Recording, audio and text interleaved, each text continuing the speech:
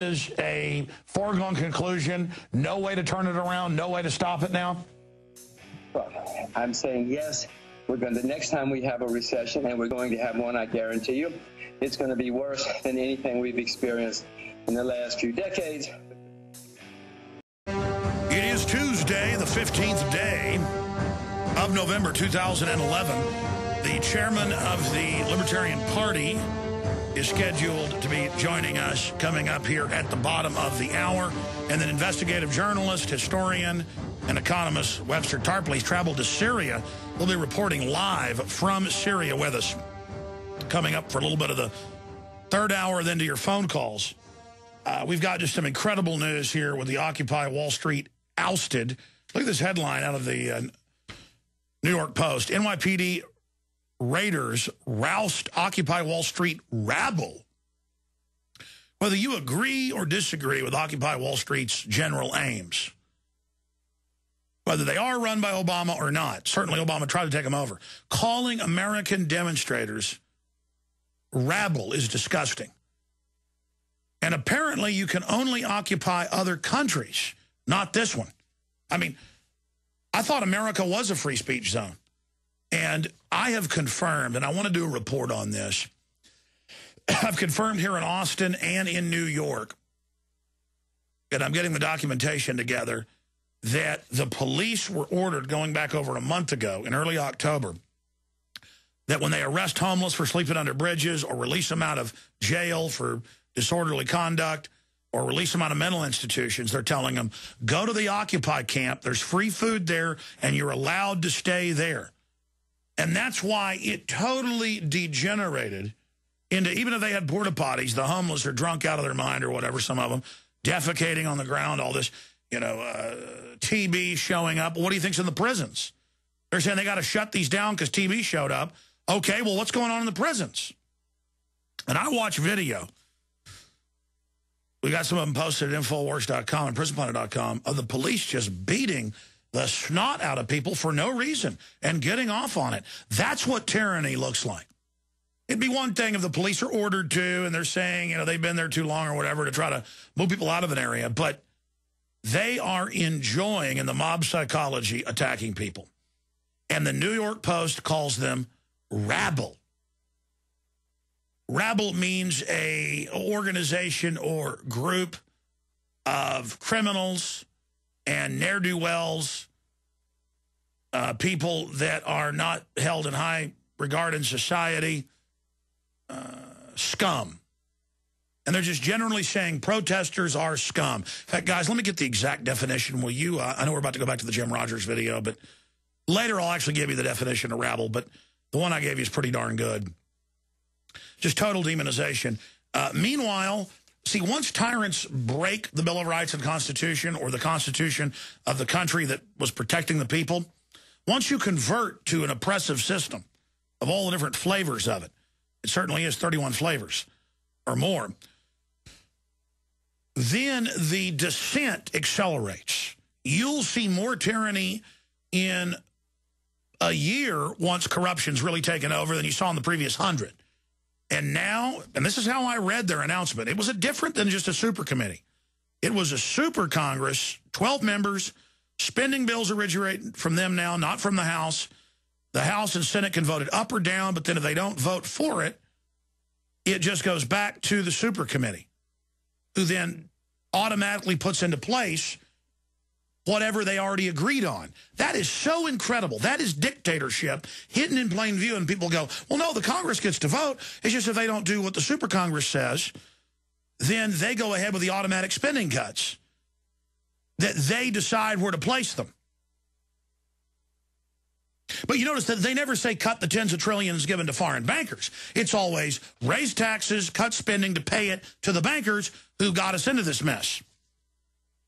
As they now admit, private corporate Bank of the World dictatorship being set up in Europe. That's not Alex Jones. That's London Telegraph, Associated Press, Time Magazine. But they're saying it's good.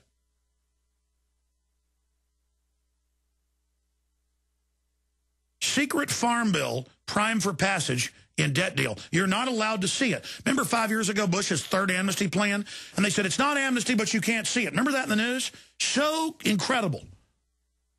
And then Senator Sessions leaked it. They threatened to censure him, but they couldn't for doing his job.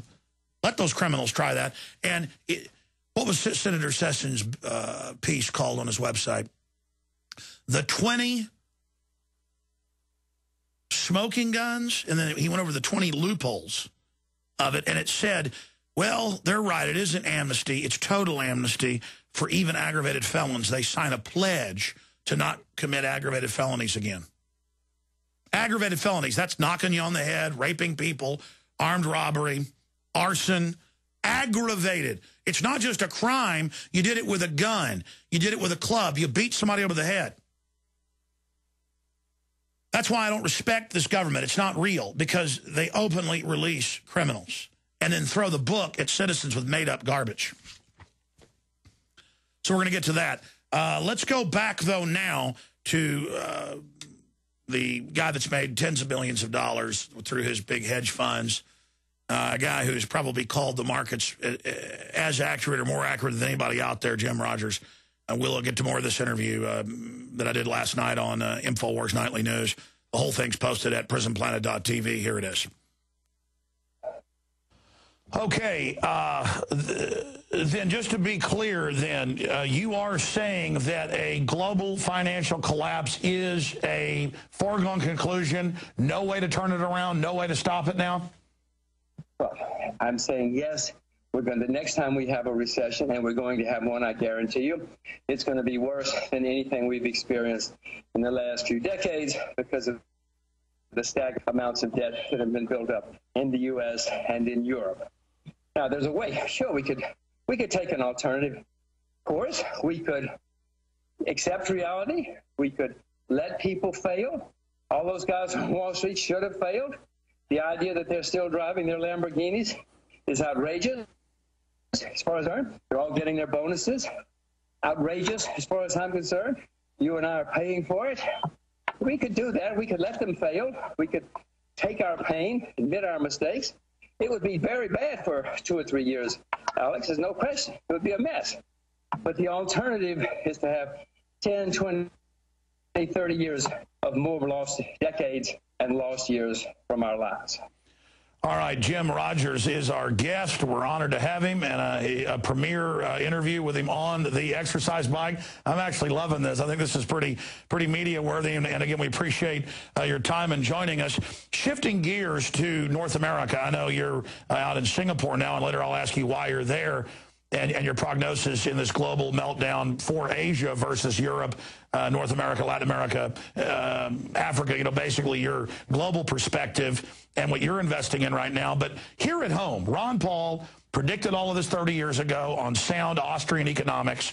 I know that you study a little bit as well. And now he is being demonized, and that's when he's lucky. They've done scientific studies now that show that he's getting the least amount of time at the debates, that when he does get coverage, it's negative, also when he wins first, second, or third place, Fox, MSNBC, CNN, now CBS will not show him in the poll rankings. So if he gets number 1, they say number 2 was number 1. Or if he gets number 3, they skip him and move number 4 into number 3. And we just caught CBS over the weekend doing it again. It became a national news story. But wait, it gets better. It was a 90-minute debate, Jim, but only an hour was televised. Of the televised debate, he was given 90 seconds. And it turns out a memo came out when Rick Perry was given, I don't know, like 8 minutes, Mitt Romney more than 10. I mean, if this isn't a rigged horse race, what's your view on that and why they're scared of Ron Paul? Well, it's clear, and I've read the same things you have, it's clear that they're biased against Ron Paul. I don't know why. I guess the only reason is because he's the only one who talks good sense. He's the only one who knows how to solve the problems. I happen to agree with nearly everything he said and have for a long time, and it's just so different to what all these journalists have been brought up reading and believing and writing. I mean, they all go to the same schools where they're taught Keynes and failure. And so they think that this guy, who's got a different view, must be, and let's ignore him. Unfortunately for them, he's the only one, not the only one, but he's one of the few who's got it right. And somebody, I don't know if the electorate will get it in time, but he's one of the few who knows what has to be done.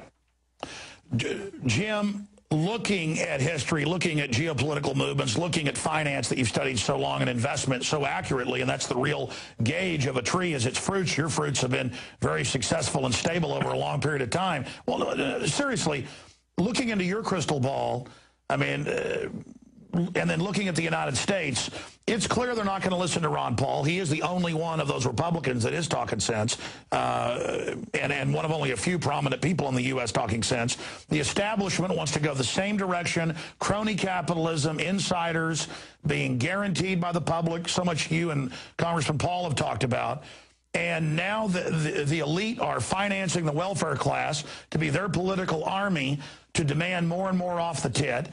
And I see historically real calamities, real collapse, real social unrest here in the U.S. Obama has already tried to sick the Occupy Wall Street people on the middle class, claiming, that he's anti-corruption in Wall Street when he's financed by it.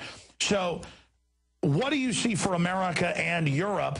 I mean, do you see a lot of really unstable things happening? Because it's clear they're not going to listen to you. They're not going to listen to Ron Paul. They know you're right. It's why they're scared of you. So is this ship going to hit the iceberg? What's going to happen? What do you see? Where do you see America in 5 years? Well, first, there's also a guy named Gary Johnson who is running for my nation. He seems to get it, too, as well. I mean, he hasn't been as prominent so long as Ron has, but he also seems to get it. But what's going to happen? It's what I've said many times. There's going to be more social unrest all over the world. We've already had some governments fail and some countries fail.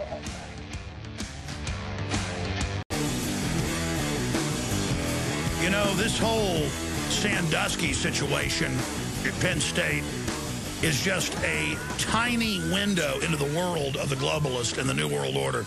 They are a collection of degenerate scum. A lot of them have different taste, but they all want to carry out crime against humanity. It is their twisted lot in life. They are the minority. They are white, they are black, they are German, they are Chinese, they are Jewish, they are Arabic, they are Mexican, they are Japanese. But they are all part of their own culture of wickedness, and they are waging war against free humanity. That's why I don't get into people's religions, people's race. The system tries to play us off against each other. I look at the contents of individuals' minds, what they stand for, what they believe in. And the globalist, looking at this Newt Gingrich situation, I'm going to talk to the head of the Libertarian Party about this in a moment. Looking at this Newt Gingrich situation, and I'm going to do reports this week into next week on this.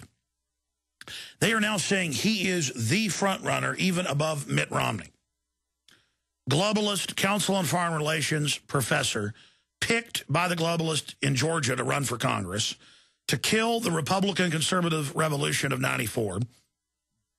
He wrote the foreword and sections of 2 books, bestsellers by Alvin and Heidi Toffler. That's where he was discovered by the establishment, and they got him to run for Congress. And, I've actually got one of the books here. I'm going to go dig it out later. In fact, a few weeks ago, I meant to cover it, but he was still so low. And I said, watching Power Surge, because most of these polls are fake, the system's going to bring him in. They're really pushing him right now. But he wrote in those books, he said, America's got to get rid of its sovereignty and be part of a new world order global government. But he sold it like it was technology and the future and the information age. Yes, a technocracy. Technology's neutral, at least at this form of its development. But it's being puppeteered towards evil. And then every time I mention he supports carbon taxes, I get emails saying I'm a liar. Well, look, if you don't know that, I can't help you, okay? I mean, you could just type into Google to the NSA search engine, Newt Gingrich promotes carbon taxes, or Newt Gingrich promotes global warming. And you'll see him in speeches, at dinners. You'll see TV ads he did with Nancy Pelosi. It's got to be